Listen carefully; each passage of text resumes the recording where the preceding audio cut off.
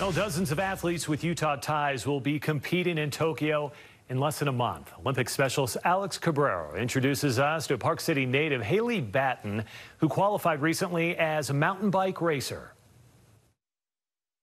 Many of us have similar pictures of riding bikes as a kid, but most of us don't have the pictures Haley Batten has, winning title after title in the sport. No doubt in my mind, I think growing up in Park City and in Utah was such a huge opportunity for me. It may also be because of her Park City upbringing that got her thinking about the Olympics. I think ever since I was a young girl, just like watching the Olympics on TV, part of me always wanted to be there. So when Batten recently qualified to be on the U.S. cycling team for the Tokyo Olympics this summer, it took a little bit for her to believe it. I think I was just in such disbelief, and really it took me like going home and relaxing and being with my family to really absorb it. Her family now lives in California, and Batten did this Zoom interview with us while she was competing in Italy. But her roots are strong in Park City. In fact, after qualifying, she heard from her Park City High School mountain bike coach, who told her a lot of young women are looking up to her. Said they had 60 girls on their team.